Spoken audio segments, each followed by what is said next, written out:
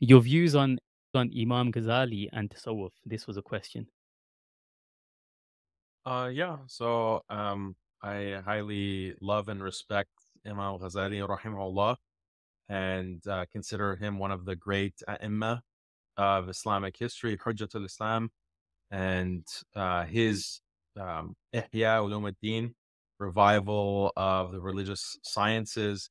This is a landmark work and has had such a huge impact, and also his intellectual work against the falasifa and Ibn Sina.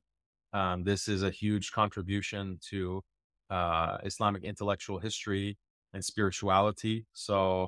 I have a lot of love and respect for the great Imam, Mm, rahmatullahi alayh. But as for tasawwuf, also, this is a critical part of Islam.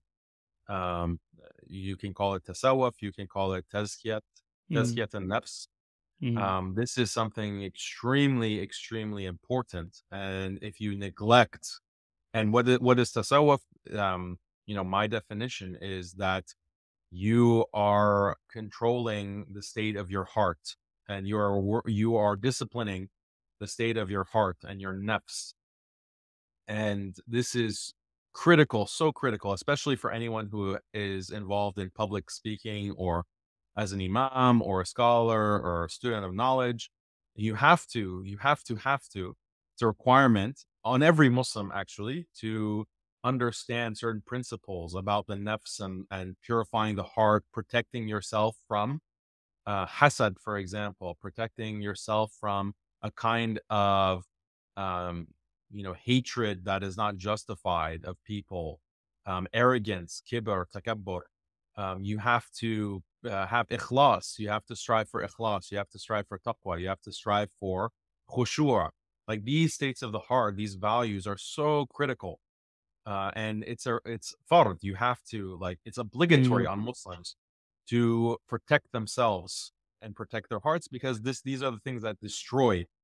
Like you can have all the amal, you can have all of the right beliefs, even aqaid. You can have the right beliefs and actions, but because of kibr, you are thrown in the hellfire, or because of the wrong niyyah, because of the wrong intention, you are thrown in the hellfire. And this is very clear.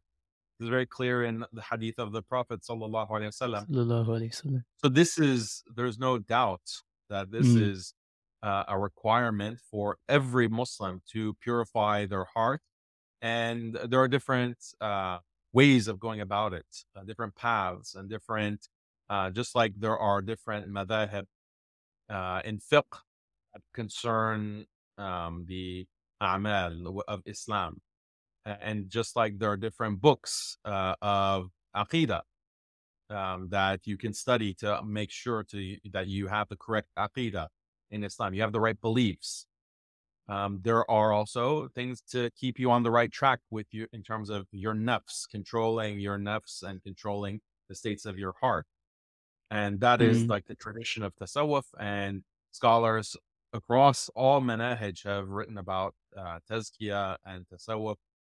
Ibn al-Qayyim, for example, very significant, rahimahullah, in the Athari tradition, for example, mm, and many, many others. Ibn Rajab al-Hanbali. So this is mm, a very well-established and known tradition, and only someone who's ignorant about Islam would reject tasawwuf and tazkiyah. Like mm, this is something that cannot be neglected by any Muslim, but mm, especially someone who is speaking publicly and has that kind of position, because you are constantly faced with kibr, the danger of kibr. We constantly faced with the problem with niyyah. Like, is your intention really for the sake of Allah, or is it for standing before people and people praising you and saying, "Oh, you're so smart"? Like, is that really your intention?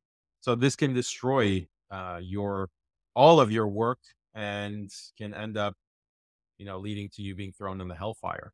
So may Allah protect us from that, and may Allah keep us safe from the fire. I mean. Ameen.